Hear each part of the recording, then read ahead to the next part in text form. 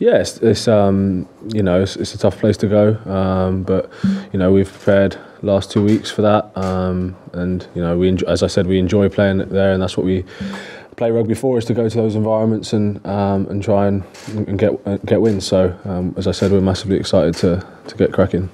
Yeah, you know, they've got some pretty dangerous backs, and defensively we'll have to make sure that we try and nullify them as much as possible. But you know, for the majority of this week, we've spent focusing on ourselves and how we can, you know, try and implement our game plan.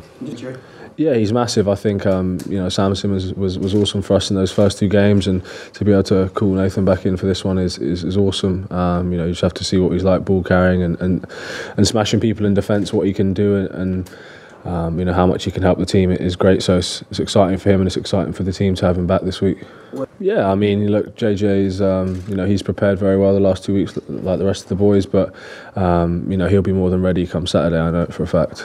You know what I mean? Yeah, as I said, you know, this is what the Six Nations is all about, is going to these places and trying to win. And you know, I'm massively excited to get out there on Saturday. You know, I enjoyed it a couple of years ago, and you know, just want to get out there and start playing, to be honest with you. Yeah, massively, I think so. Across all aspects, to be honest with you, I think you know, attitude-wise, I think we've gone up a notch. Tactically, we've gone up a notch, and I think physically, as I said, all across the board, to be honest with you, really, we've improved since then. And I feel like we're pretty much a completely different side. You know, there's a belief aspect, I guess. You know, when the going gets tough, I feel like, you know, we come together very well. So, you know, from that point of view, I guess that's where I feel we've developed for the last 2 years, anyway. Not been difficult, to be honest with you, to put it on. But look, to be honest with you, I haven't really noticed it that much. It wasn't something I was trying to do. It just kind of happened, and you know, I'm more than happy to stay at this weight if Eddie wants me at this weight. I don't think it's really affected me in terms of slowing me down or anything. So, you know, if I can be just as fast and heavier, then it's only going to benefit me. Is 97 your limit? Do you think, could you get bigger still? No, I don't want to get too much bigger. No. I'm not trying to be an Adolo winger or something like that. No.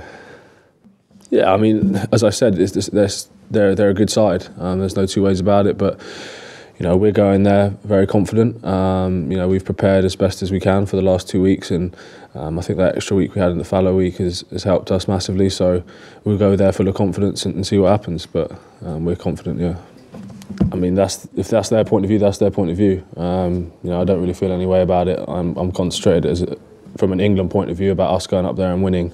You know, if they think it's their best opportunity to win, then so be it. They can think that. That's fine.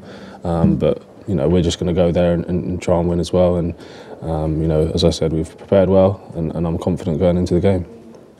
Yeah, I think he's been an unbelievable leader. You know, he's helped me massively understand, you know, different aspects of the game, which I won't go into in too much depth. But he's you know, he inspires those around him, and his performances have been good for England. So yeah, he's been a great leader, and one that I'll continue to follow.